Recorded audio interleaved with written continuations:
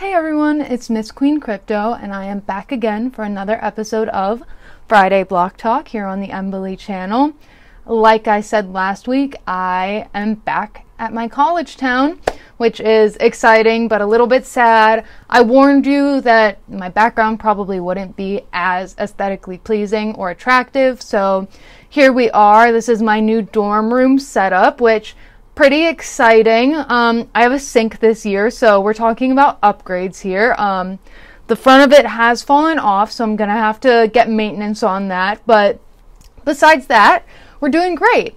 It's about moving on up. So I'm in the middle of training. If you didn't already know, I'm a resident assistant at the university I attend, so I get to come early and I get to go through training again, which love. So I've been in training from 8 to 7 every day, so my battery is a little bit drained right now. So I thought this would be a good week for me to just kind of talk about myself and my Bitcoin journey, because I've talked about it a lot on live streams, but a lot of that was over a year ago, and those videos are kind of hard to find. So I know I've been doing this for a while now, but it's different. I feel like it's different because this is something that I'm producing, I'm putting out there, I'm trying to build a relationship with you. So I felt like it would be good to have a nice formal introduction, almost a little get to know me, because if you've been watching my videos for a while, you kind of just know me as a talking head that picks a topic every week and just kind of runs with it.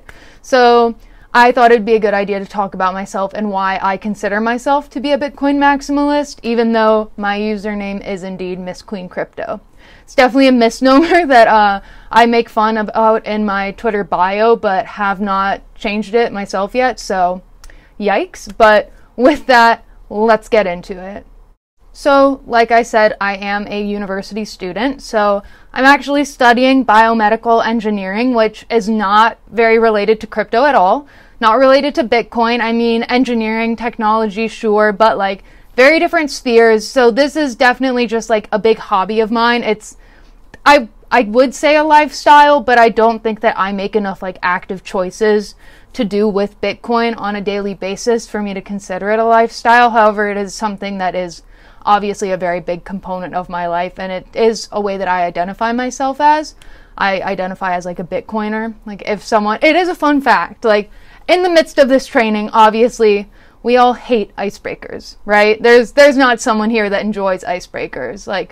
In the monotony of corporate life, icebreakers are just horrendous. They're vomit-inducing. So it's funny for me to be yeah, I make Bitcoin videos. I make videos about crypto. I'm kind of in the crypto sphere because I've talked about this a lot, but we're still in very early adoption. I think anyone in this space would agree. So it's definitely a little niche topic that I think is kind of fun to bring up every once in a while, but I don't like to overdo it because I don't want them to put me in a box. You know how you tend to put people in boxes when you see them and you hear one thing about them and it's oh, she's the Bitcoin girl.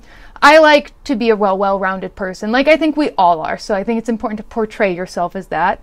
Part of the reason I'm doing this video. So I'm a biomedical engineering student. I'm going into my junior year of college actually, which is pretty exciting. So I'm getting into some more intense classes, some more specific classes. Gonna feel like a real engineer, which is really exciting for me. I've enjoyed it so far, a lot, and I know that college isn't for everyone.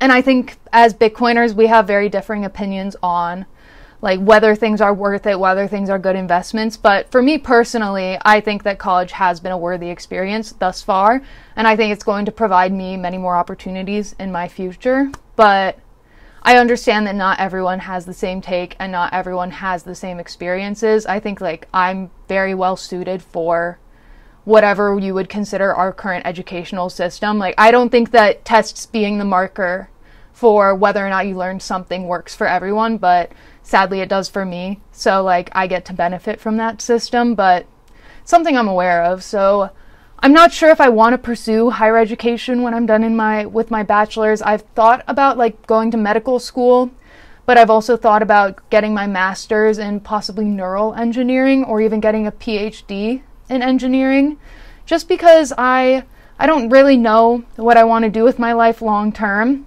this is something that I love doing, and it's something that I want to keep doing for as long as I can. But obviously things change, and like schedules change, and there have definitely been weeks for me where like this doesn't seem like top of my priority list, but I feel like it's a very good opportunity for me to sit down and like recenter myself almost, because Bitcoin is something that I started like right around when I started college. So I get to like watch these two journeys kind of grow together, like it's similar time frames. So if you didn't know, my cousin is the person who introduced me to Bitcoin. And so I was visiting him like almost 2 years ago exactly. It's coming up on my 2-year anniversary with Bitcoin, which is extremely exciting. This is the longest relationship I've ever been in.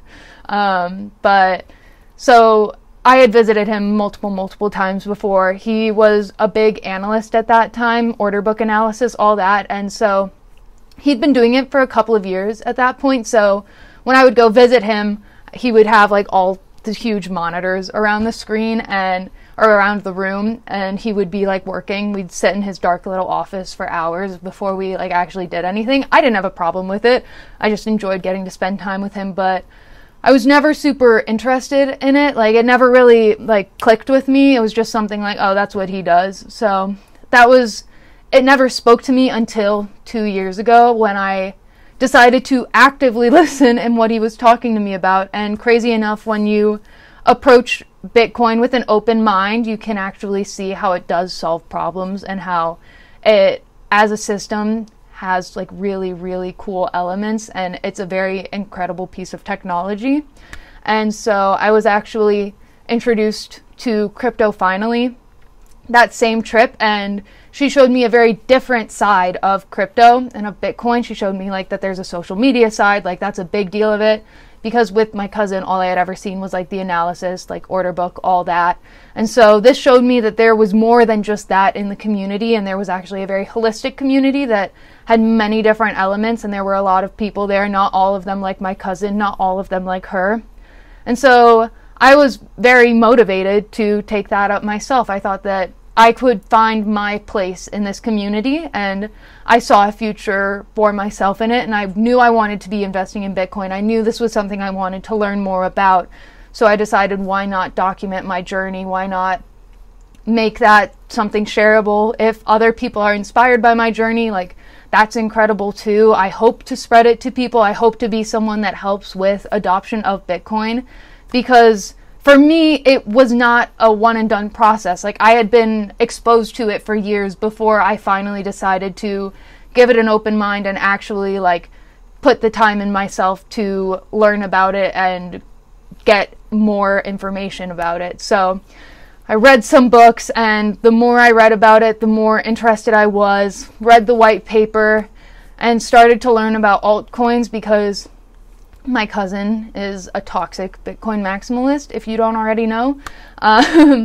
But so he was telling me like, no, you have to learn Bitcoin first. You have to learn why I like Bitcoin. And then if you want to venture into other cryptos, you're more than welcome to. But once you do this, I don't think that that's going to happen. And sure enough, I definitely will admit that I have not spent nearly as much time looking into like Ethereum or other altcoins as I have spent researching and developing my understanding of Bitcoin. However, I think partially that's because I'm biased now, because I'm like, oh, I'm a Bitcoin maxi too. But it's just one of those things like confirmation bias. Once you think something's the best, you don't want that opinion to change really, which I'm aware of. I know that we all suffer from that sometimes, and it's important to recognize, but also like, I personally don't think it's that deep. I think that I choose to invest my money in Bitcoin because, first of all, I believe in the technology, but I also believe that it is a deflationary asset that is like a relatively safe investment, given that it's a volatile asset.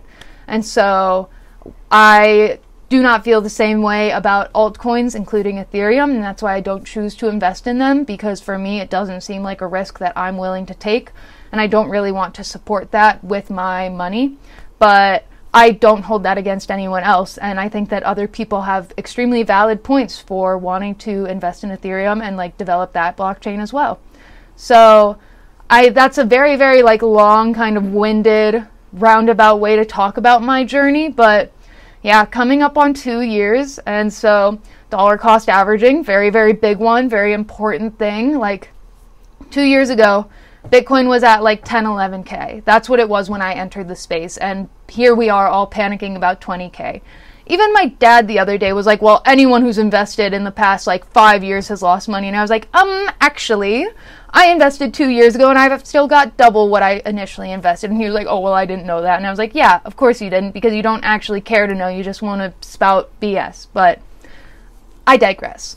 If you want to know any more about me, you can, of course, look at my Twitter. I've got tweets going back years now. And if not, I can obviously do another video if you want to hear more about like what I do in my free time besides crypto Twitter and besides just studying. I also fence, which is something pretty cool. I'm an epéist at my university, so that's something I picked up last year actually, and I absolutely adore it. So if you want to learn about my fencing journey, you are more than welcome to. I'd love to talk about it more. It's something that I don't really talk about at all on this channel, but because this is supposed to be more educational, I just thought that for me, I enjoy content the most when I like the creator, when I know about the creator, when I feel a connection to the creator. And it's the same with like YouTube. Just I like my favorite YouTube creators, even if it's not something educational, I just like to feel like I know them as a person a little bit, and sometimes that can be hard when all I'm doing is talking to you about something else that's not myself.